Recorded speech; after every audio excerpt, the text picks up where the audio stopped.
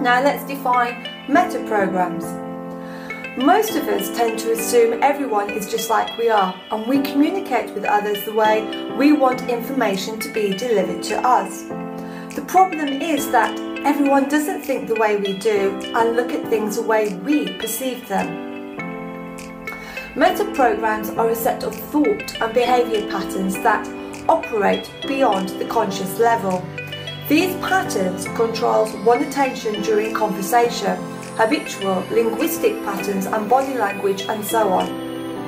Knowing a person's meta-programs will help you to predict their behaviour and actions a lot better.